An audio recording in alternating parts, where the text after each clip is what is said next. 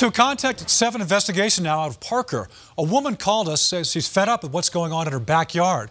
Her home backs up to the Black Bear Golf Club. She bought the home well aware of the dangers of errant golf balls, but now she says it's gotten worse than ever, and she wants something done about it. Denver 7's Eric Lufer looked into the matter to see if anything could be done.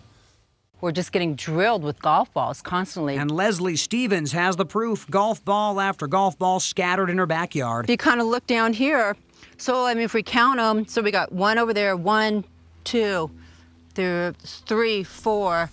Her house backs up to hole 4 at Black Bear Golf Club in Parker, the tee box just a couple hundred yards away. I can be sitting here having a cup of coffee, eating.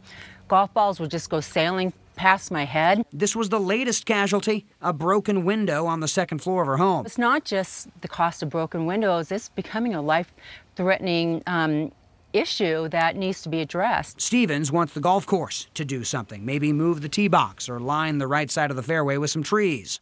We reached out to Black Bear management. They had no comment on the specific complaint, but said they always try to work with their neighbors.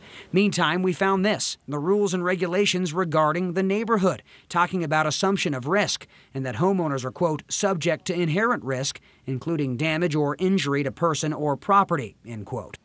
In other words, unless a golfer knocks on your door and accepts blame and offers to pay for the damage their golf ball made, the homeowner has to pay. Okay, so I have one right there on the couch. Leslie knows she took the risk 7 years ago to live in the line of fire. And that's true, and I understand that, and I accept it.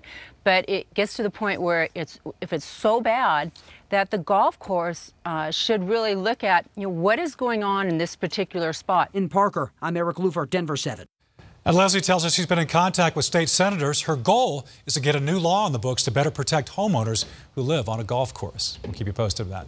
If you have a tip or a problem you think we should look into, call Contact 7. It's 720-462-7777. You can also send us an email at contact7@thedenverchannel.com.